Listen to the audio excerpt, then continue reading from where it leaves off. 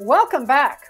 There's a new innovative non-surgical treatment approach approved by the U.S. Food and Drug Administration for patients with low-grade upper tract urethral cancer, or LGUTC.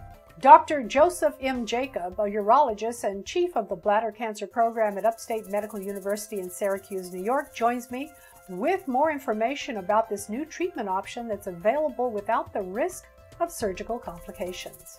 Thank you. Thanks for having me.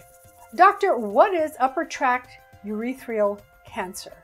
It's a hard word to say, but it's a cancer that starts in the lining of the kidney, the drainage system of the kidney. It's similar to the lining of the bladder, but it's the lining of the drainage piping of the kidney. It's a rare cancer. It's about 6,000 to 7,000 Americans a year. And usually it occurs in men that are over the age of 65. Well, what are the symptoms of UTUC, and how do you know when you should visit your urologist? So most commonly, patients would have blood in their urine. You either see the blood in the urine, or you may have blood on a microscopic urine test. Sometimes people can have a blockage, which would feel like a kidney stone or a lot of pain in the back. Well, tell us about this new treatment option and what it means for patients. So standard options, unfortunately, not great. Sometimes people have to have removal of their whole kidney, which is obviously not ideal. And, most of the time people have these multiple procedures that, anesthesia, surgical procedures that, can be pretty life altering for a patient. And sometimes people need it up to every 3 months. And you can imagine how, inconvenient that could be for people.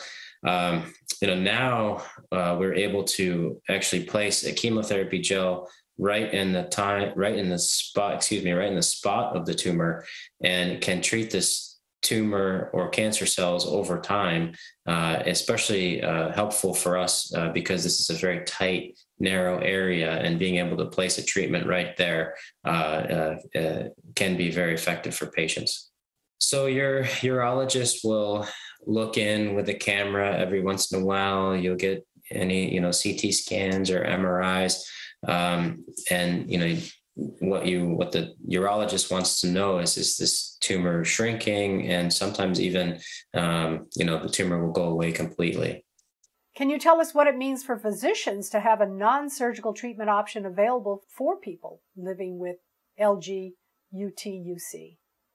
Well, I tell patients this is a game changer. This is the first time we're able to give this type of treatment where we, can focus in our treatment right into this area, which is a very difficult for our area for us to access, and can help patients avoid, hopefully, removal of their kidney, and hopefully avoid multiple OR procedures and anesthesias. And where can we find more information?